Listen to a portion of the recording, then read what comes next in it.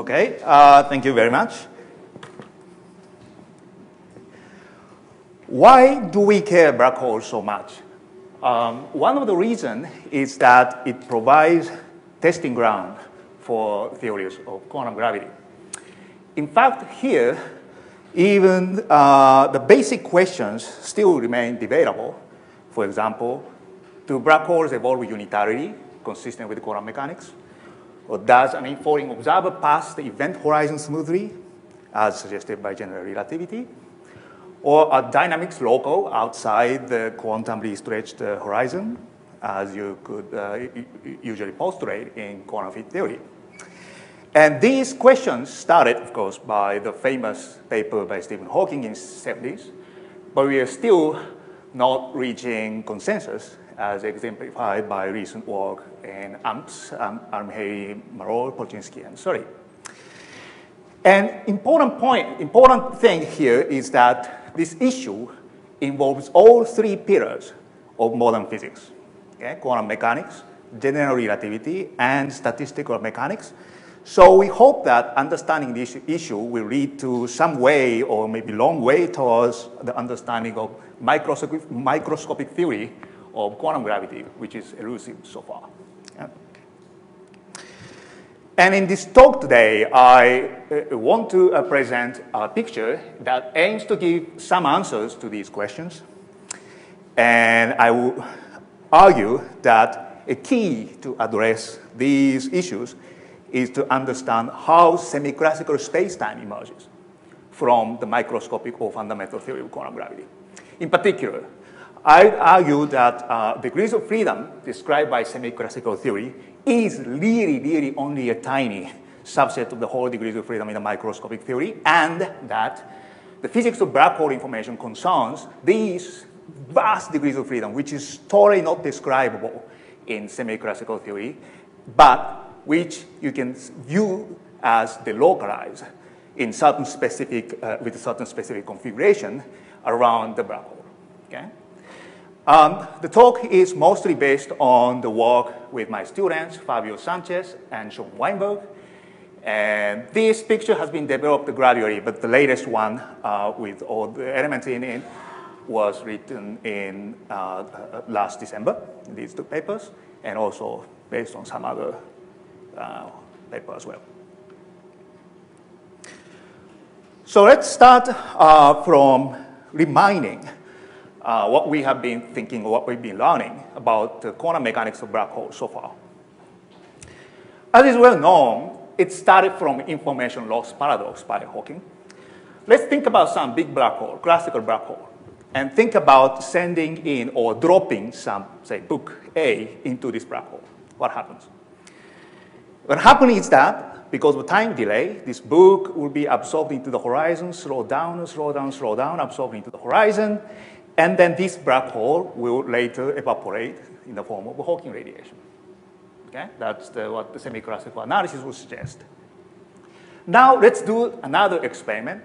Instead of book A, let's send the book B with, say, same mass. Okay?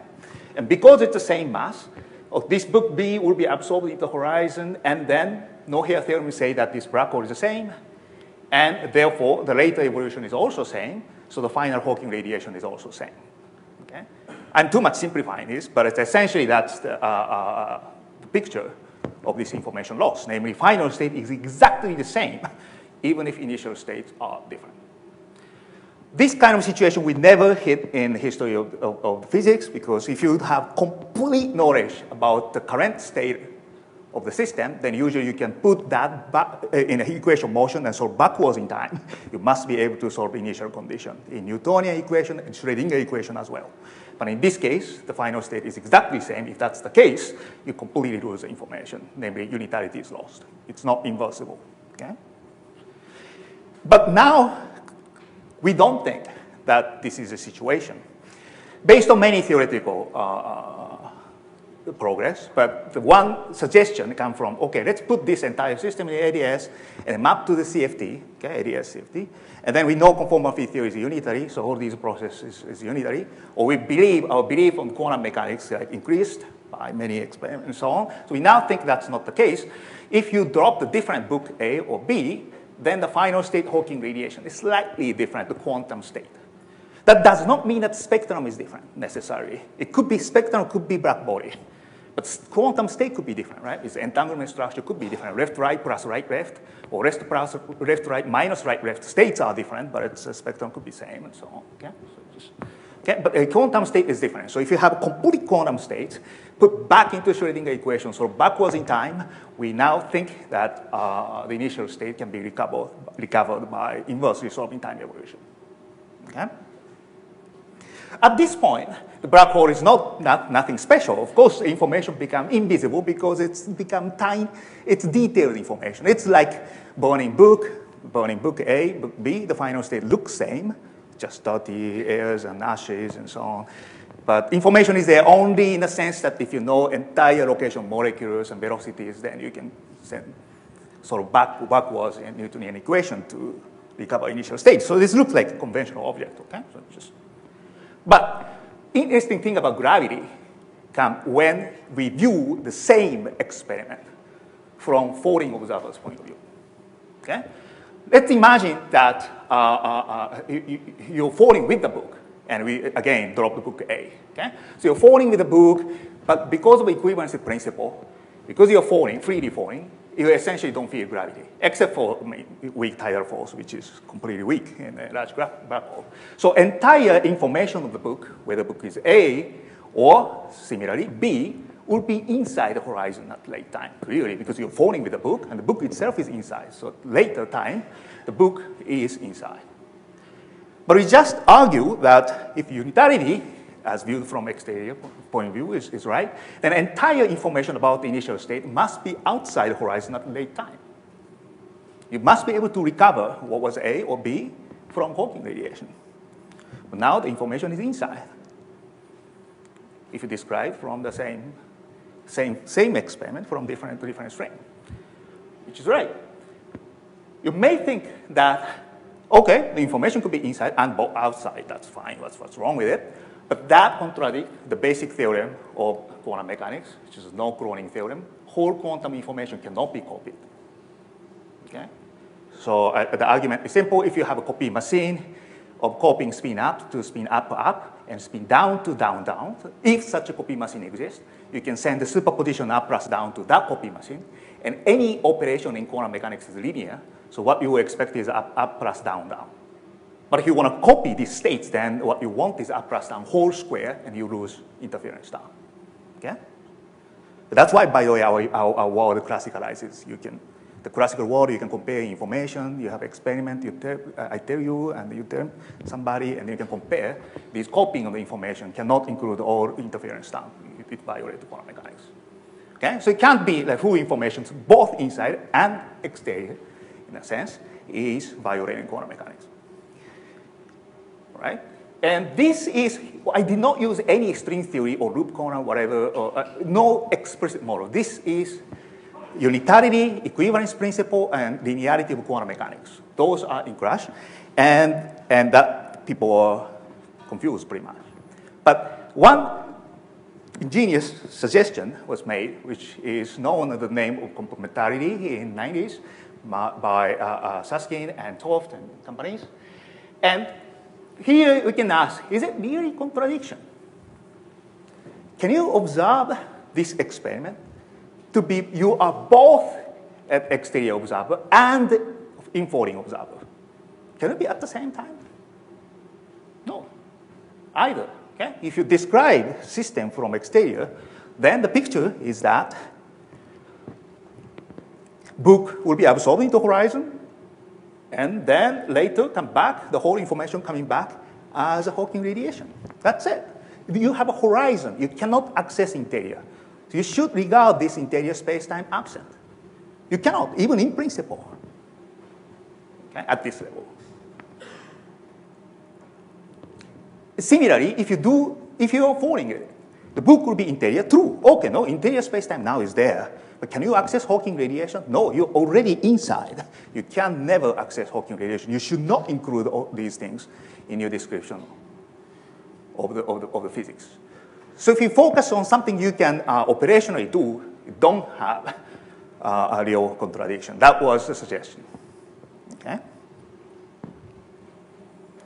That's really great. And so the lesson here is that including both late Hawking radiation, which contains information about the initial state, and interior spacetime inside the horizon is just double counting. Okay? So it's either. Okay? In a case that you're waiting at the exterior and then jumping later, then of course you have to do carefully, like some part of it from exterior, some part of interior, but it's not all. Okay? It's clearly not all. Okay? Something you can access is the only thing you should include.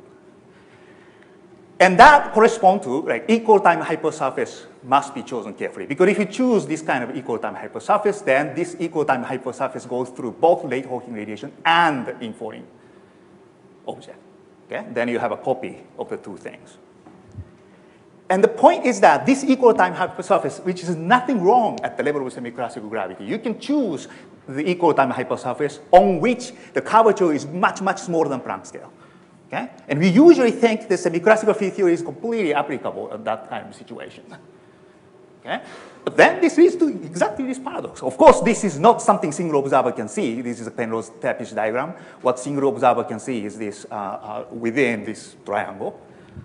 But usually, quantum field theory doesn't care. You just have some equal time hypersurface, and then you can do quantum field theory. But that is overcounting. So this is hypothesis or proposal beyond a usual quantum field theory in count spacetime at long distances. Okay?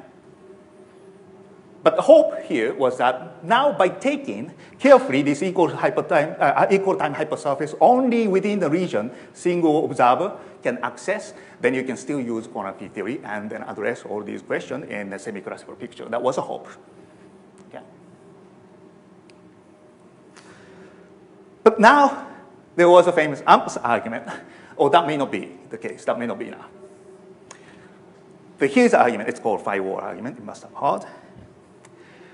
The point is that you can still formulate the problem within a single causal patch, namely in the space-time region where a single observer can, in principle, access. Okay?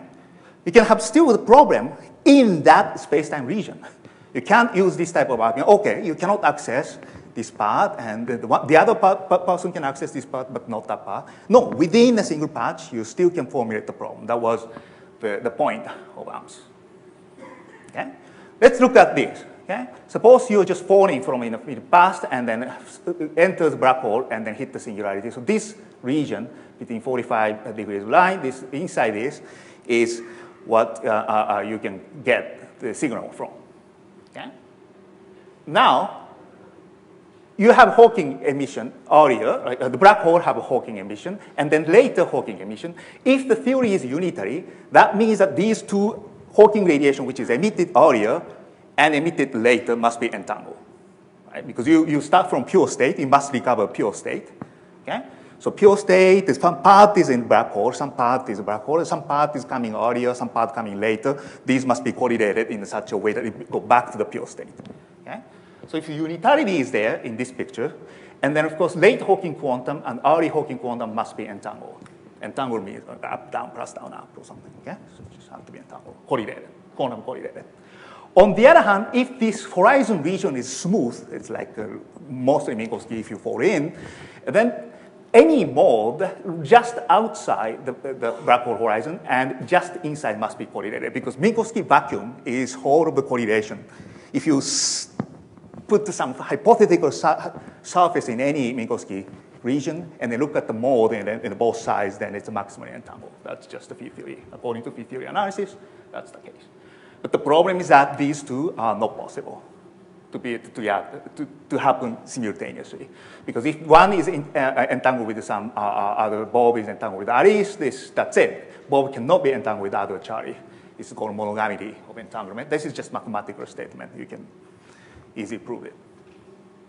So unitarity requires these B and C to be entangled, and smooth horizon requires A and B to be entangled, and those requirement happens within a single causal patch, namely single person can access. You cannot use complementarity. That was the basic argument. And they said the simplest possibility may be, okay, unitarity is so sacred in quantum mechanics, maybe horizon, maybe not. So general relativity is totally wrong. If you just jump into black hole, you just something stupid happens. Even though this horizon could be 10 kilometers, 100 kilometers, it's a big thing. We're not talking about Planck scale quantum gravity. It's a long distance thing. Yeah, it's a drastic conclusion.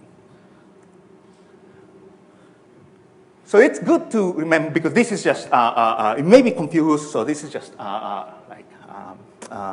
just note that you may think the Hawking quantum, the wavelength is of order m in unit of Planck mass. Okay, Planck length to be 1 from now on. So Hawking wavelength is a big m, and Schwarzschild radius is 2m. So Hawking quantum wavelength is of order Schwarzschild radius.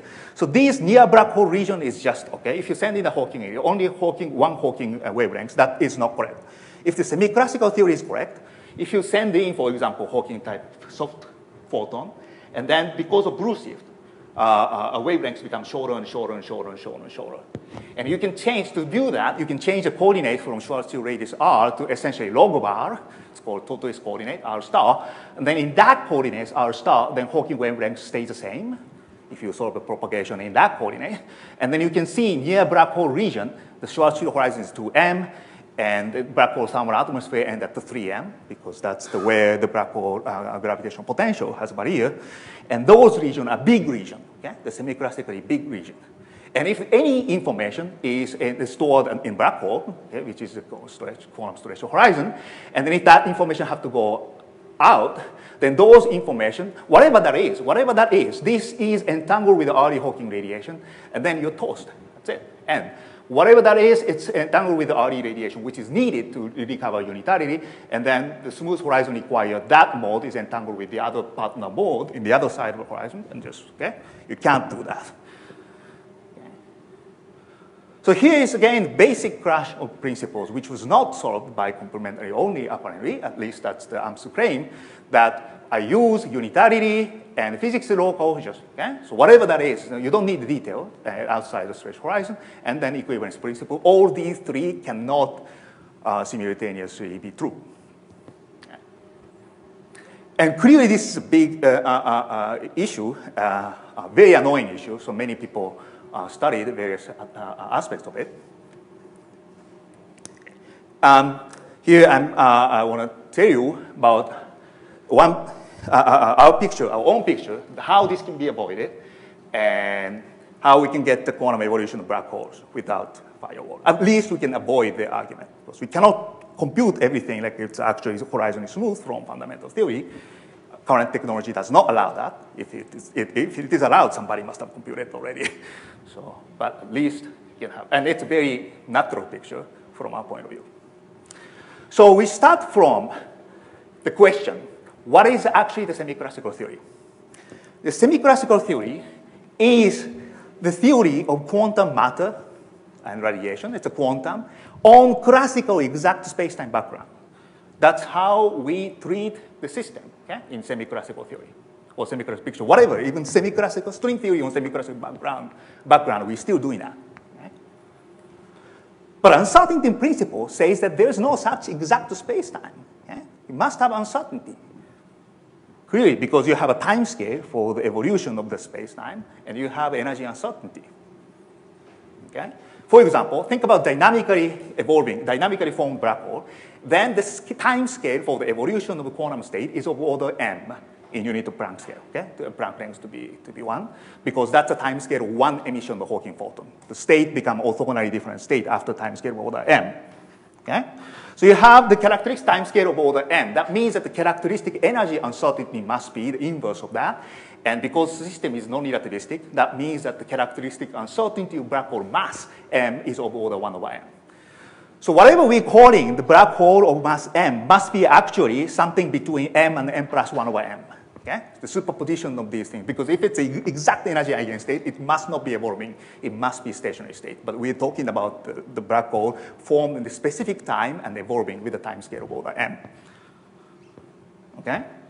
So how many possible ways to superpose the energy eigenstate within this energy interval of 1 over m, from m to m plus 1 over m? Okay? You have a lot of states. How many states you are there between m and m plus 1 over m?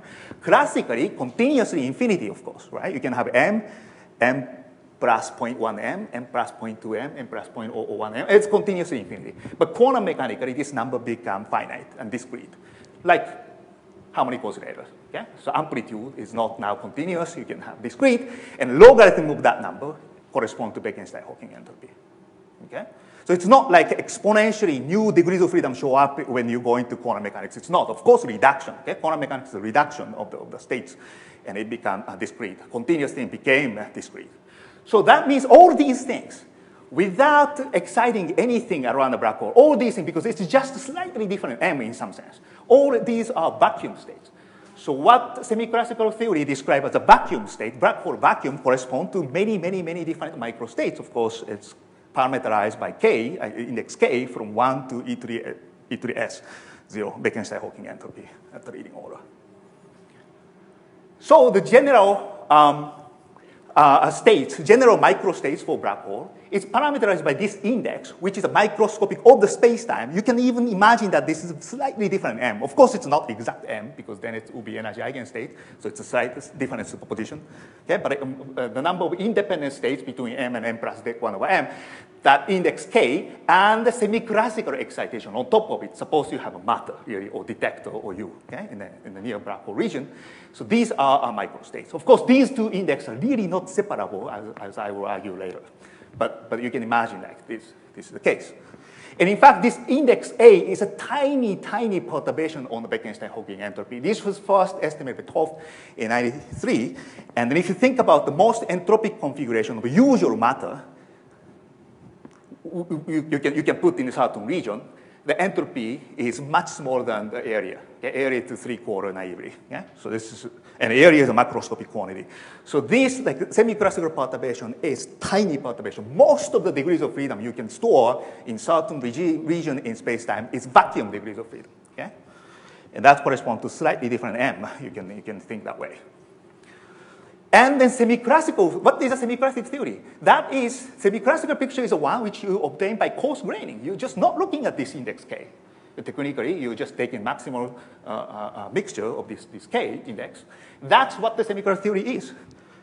So what you're calling black hole vacuum state is already maximal mixture state of the different K. So it's clear Hawking get the non-unitary result. You're talking about mixture state already. Okay? That is what the semi-classical theory is from the beginning.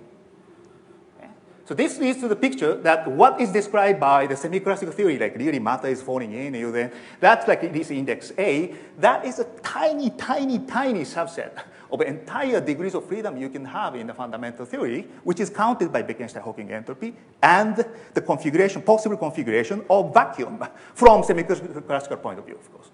It's excitation from fundamental theory point of view, of course. Black hole is excitation. Okay? So, and the physics of black hole information concerns this major part of the degrees of freedom. So if you're looking at the degrees of freedom in a semi-classical picture, what is a mode and so on in semi-classical space-time, you certainly won't be able to get anything. Okay? So minute you imagine that the space-time picture, going to space-time picture, you already coarse-grained, and then talking about the mode or something you're toast. Okay? You'll never be able to understand in a correct way. That's the misconception, I would say. Okay? And how this guy, this K degrees of freedom, interact with the exterior system, like your detector. If you put the detector, you can have information back. And this K can be viewed as distributed in a fixed frame, can be distributed according to thermodynamic entropy. You can calculate in semi-classical theory, which is strongly peaked towards the horizon. That's right? Because entropy can be visible even in the theory after coarse-graining microscopic degrees of freedom. You can calculate entropy of this disk even without knowing, actually counting microscopic atoms. Okay? You can calculate by thermodynamics and then where the degrees of freedom is. Okay? So it's completely delocalized. And because it's completely delocalized, because you can calculate the thermodynamic thermal atmosphere of the semi-classical black hole, and that entropy also is in the edge of the zone. Okay, of this black hole zone. So at the semi-classical level, you don't need to bring the information from there to this. No mode which is propagating in this big region, so I'm an atmosphere from here. If there is any mode, in any sense, you're toast. Okay? This must be entangled with early radiation, this must be entangled with this. Okay, amps. Okay? Firewall. But you don't need to, because this information is a slightly different M, or slightly different configuration of space-time. Okay? Slightly different M. And depending on what slightly different M, the Hawking quantum shows up at the edge of the zone, That's around 3 times m, which is macroscopically away from the horizon, and then it goes out. Okay? And because this extracts the energy from black hole, of course, you excite the negative energy excitation, it's ingoing, and later, a negative energy excitation hit the horizon, and black hole dissipate into smaller mass. Okay? The negative energy excitation is totally fine, right? Because negative energy with respect to background, of course, this is not negative energy on top of Minkowski vacuum. Okay? This is standard. You're confused. So this is the right picture. Okay? The semi-classical level. You should not think that the entropy is there at the horizon or event horizon and then comes out. No. Then you're done. Okay? You're toast. Okay? And that's fine because information is space-time, delocalized. Yeah? Because information on state is always delocalized, EPR pair and so on. Yeah? That has nothing to do with Hamiltonian being non-local. Okay? So now, at the microscope area, what's happening? Okay? I can give you the even toy bit model. Suppose initially the black hole microstate is 1, 2, 3, 4 to 2n, and how these states evolve. You may think, okay, you extract 1 bit of information to Hawking quantum. You may be like a Hawking quantum state is R1 if it's odd, okay, microstate, and Hawking state is R2 if it's even, okay? That's a model of 1 bit of extraction. And then now you excite the negative energy excitation to conserve energy, and then 1, 2, 3, 4. Okay? You may think this is the most naive way of extracting, but it's happening here, not there, okay?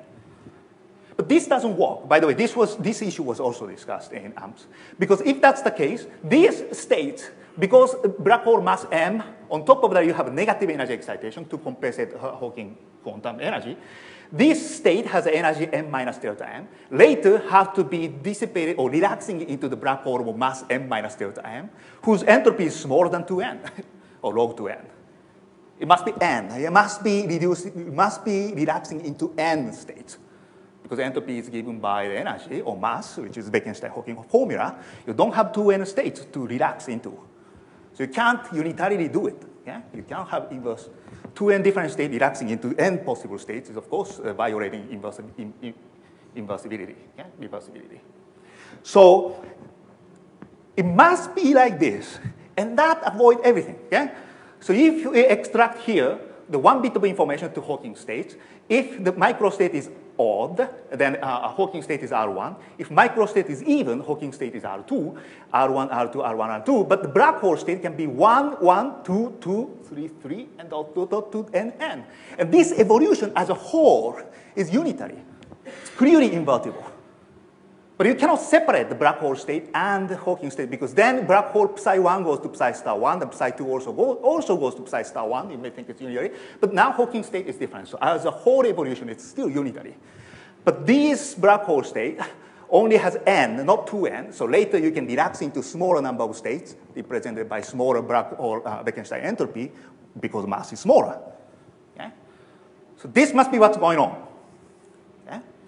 And so this is saying that if you have a negative energy excitation, actually entropy is not 1 to 2n, but it's 1 to n. So that means that entropy is negative. Okay? But negative entropy is okay because negative entropy with respect to background value.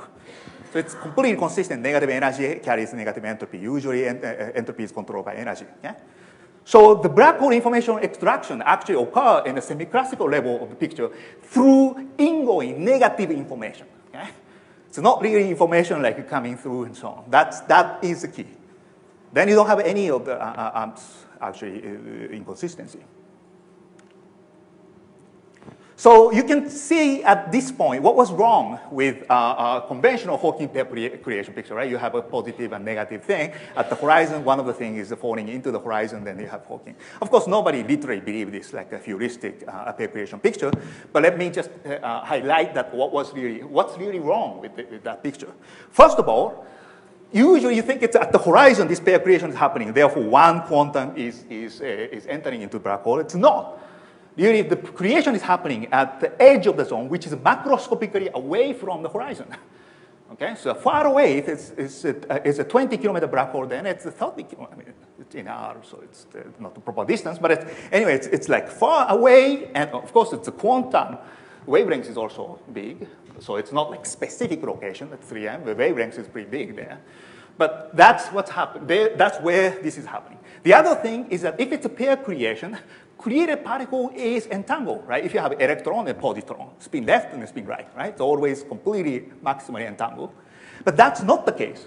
Okay? The emitted quanta is R1, R2, and the state is 1 and 1. And actually, this lack of entanglement between the created pair is a source of information extraction. Okay? Because of that, you can extract the information from there consistent with unitarity and locality. So this means that you cannot describe this K index or something in semi-classical field theory. So some breakdown of the semi-classical picture being complete at large distance scale. But that breaking is subtle. Because you can always ask, oh, now I'm saying that this Hawking information extraction process is Hawking quantum M coming in, negative energy delta M minus delta M going in. That's the information extraction process. Let's think about the time reversal process. In a time reversal process, Hawking quantum of order delta M coming in, and negative energy delta M comes out, and then it's just pair annihilate in some sense, right? It's not really entangled, but it's pair annihilate. And so that means that you may think if you send in soft quantum far before reaching to the horizon, it may be annihilated. Okay? That's a huge violation of semi-classical field theory, if that were the case. But that is not true, because this usual Hawking emission process is a thermal entropy increasing process, usual process. So this time reversal process must be analogous to something like ink in the water is very specific configuration, and you evolve, it goes to the corner. Okay? That's the time reversal of. Okay? You have a very fine-tuned initial state, it can happen, but usually that's not the case. Usual processes of sending in soft quantum is just go through. And then a semi-classical theory is really good way to describe. So the violation of semi-classical picture is pretty thorough. So it's not something like you can parameterize in a very simple way. Okay? So with this, successful reference frame change is really possible because you now don't have any obstacle of having informing frame. For example, if you have some frame which is falling from far from the horizon and just falling, and then it just has a huge velocity when it passes the black hole horizon. So therefore, it's something like extracting. Suppose you have some detector hovering close to the horizon and just clicking, and really extracting information, like click, because it's Bluetooth, you click very fast. But now this very fast clicking, this is a time from short time, click. But from falling guys, this clicking happens at the space-time scale of order m. Okay? The next clicking is over Lm, it's huge time scale. Okay? So it's mostly Minkowski. So that's consistent with the equivalence principle. And this is the last slide before conclusion. So, and one implication of that is actually the Hawking effect is not the Unruh effect, as you might have heard many times. But I claim it's not. Okay? Because in Hawking effect, if the detector is hovering very close to near the horizon, if you're falling in, then it looks like this clicking is like long distance. Because once click, because of the large boost, it click here, and then distance m away the next click. So the clicking time scale is order m in a Hawking case. And at order m, you have a curvature. Okay? You have complete curvature. So you can have a deviation from Minkowski. You can have actually information to be extracted that way. On the other hand, in Unruh effect in Minkowski space, the curvature is exactly 0. So the clicking will not extract any information. That's not inconsistent with the equivalence principle. You may think it's inconsistent, right? Hawking effect is gravity, Unruh effect is acceleration. Equivalence principle says that both are same. But equivalence principle says that they are same at the single point. On the other hand, quantum state is a configuration of equal time hyposurface. It's a global information. The globally, it's different. Okay? Globally, it's a different effect. Yeah, that's consistent with the equivalence principle. So quantum mechanics and equivalence principle is very subtle, but they're consistent. So I have only one word. Given this almost all what you think is a thermal radiation, a thermal matter thermal radiation is actually space-time degrees of freedom. It's K. It's some stupid thing, okay? Which is not obeying a usual semi-classical equation motion. It is not describable in semi-classical field theory. So that looks like sometimes space-time. It's a slightly different M. Sometimes it looks like a matter, thermal radiation. It's some strange object. And that means that actually Boltzmann-Brain problem is not there. Because Boltzmann-Brain problem, if you know it, I will just skip, okay? If you know it. Boltzmann-Brain problem assumes that the de Sitter entropy, de Sitter thermal radiation obeys usual semi-classical equation motion. Okay, so summarizing. So thinking about information or file problem in the black hole quantum physics, I think we led to some specific picture for the emergence of semi-classical space-time to the extent you can do in this semi-classical level. Okay? So I'm not claiming, of course, microscopic all these dynamics of Hamiltonian was known. But now this is a picture. So you have, in the fundamental theory of quantum gravity, you have vast degrees of freedom. It's counted by Bekenstein-Hawking entropy. This is way beyond something you can do at the level of packing semi-classical matter. And you coarse grain, okay? You just coarse grain, like coarse graining atomic configuration of the disk. And you coarse grain, leaving high enough energy matter, which clearly has identity as a matter in space-time, and the coarse grain the rest. That is what the semi-classical theory was. Quantum field theory on curved space-time. Okay? And this coarse grain is very subtle. That it's not like, oh, this region you coarse grain. No, it's just much more subtle thing, as I explained in the time reversal picture of the Hawking emission. And then, of course, if you coarse grain also the quantum matter in quantum field theory, you can go to completely classical theory. So in that sense, quantum field theory is, of course, partial classicalization. You also classicalize only space-time, keeping a quantum nature of matter and radiation. But that's a vast degrees of freedom of coarse graining. And black hole information concerns exactly these degrees of freedom. Okay? That's why, of course, minute you commit to a semi-classical picture, you're toast. Okay? You have Amps paradox. From the beginning, that's not the right thing to discuss these things. And these degrees of freedom, we don't really know what that is. Sometimes it looks like space-time, slightly different M, it's a K index. Sometimes it looks like a thermal radiation, because you can count the thermal radiation entropy. What that is, that's really the key. Understanding this will be really, really key step towards full understanding quantum theory of gravity. Thanks. Okay. So I think it's rather late, and most of the time, question time has been used by the talk. I think we're having lunch next, and so you're certainly welcome to talk to Professor Yasunori during lunch. Thank you. If there's one quick question and a quick answer, we will do that. So, okay? If it's not quick, you can do it at lunch.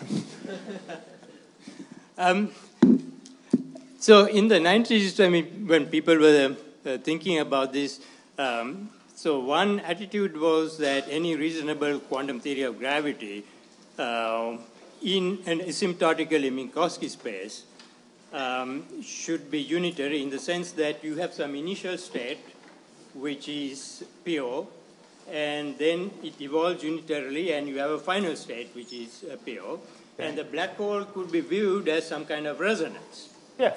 And so if the initial state is pure, of course the von Neumann entropy is zero. Yes. And under unitary evolution, it remains zero. Yes. So the black hole, therefore, is necessarily a mixed state. And so you could think of the black hole as a resonance which is entangled with its continuum. Yes. Are you giving a microscopic description? Yeah, the description, the statement that, okay, I have to be very quick. And the statement of that, if you think semi-classically, that statement, and that means that this mode B must be entangled with the C. That's exactly the same statement. You have to go back to pure state. But I'm saying that that B mode is not there in semi-classical picture. Rather, the C is entangled with the index K, which is what the exact value of M you can imagine that way. Okay? So Paolo, please. Yes, so before clapping, just one information about the logistic for the meal. So there will be two ways of getting food. So people that basically register for PACOS and paid the registration fee, the food will be distributed on the terrace outside, while local people or people that are financed by ICTP will get the food through the standard cafeteria. Anyway, just the two lines eventually will be in the same place, which is on the terrace, but just these should avoid lines. Okay, thanks. Let's thank Yasunori Nomura again.